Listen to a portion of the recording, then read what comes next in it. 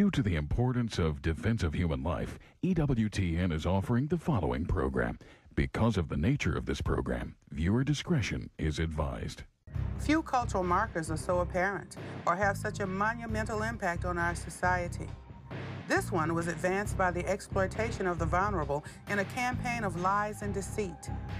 Bypassing the legislative branches of government, this campaign was brought before our unelected judicial branch, unaccountable to the people. The court made abortion a woman's right, the inherent authority to rule over her body, and over the separate and distinct life growing inside of her. Effectively, it is a right to murder. To justify it, the court had to ignore the indisputable facts of science. But once they realized it was a human being, then they put laws in place after the 1860s, after they understood that biology.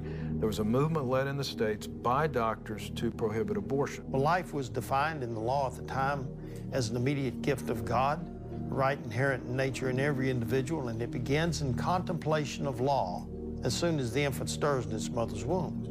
But of course, today we know it begins at conception. Well, this argument that we don't know when life begins is not an argument based on any biological facts. U.S. Senate report states, physicians, biologists, and other scientists agree that conception marks the beginning of the life of a being that is alive and is a member of the human species.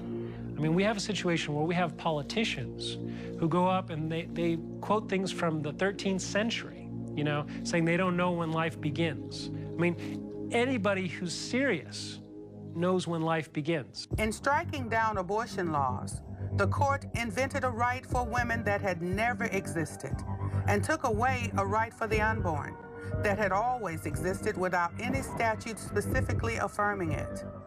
If every person on the planet has an inherent right to life, it begins when they become a human being.